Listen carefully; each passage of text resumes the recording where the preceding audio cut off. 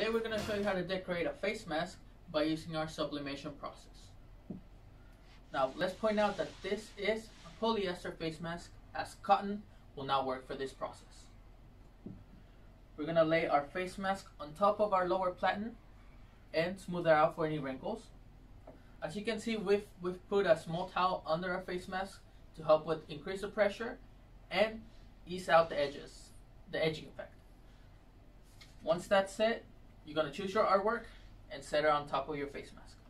When that's ready, slide in the lower plate and you're ready to go. Close out the process. Now there are three major factors for a quality sublimation printing: high pressure, high temperature, and longer application time. We have set this heat press at 175 degrees Celsius, which is equivalent to 375 degrees Fahrenheit. Our pressure is set at 11 psi, and our time is set at 80 seconds.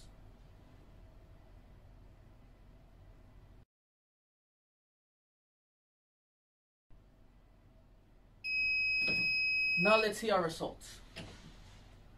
We're gonna slide out our lower platen.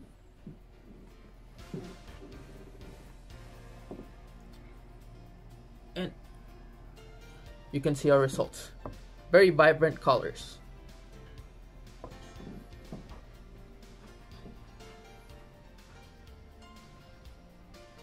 Thank you for watching. See you next time.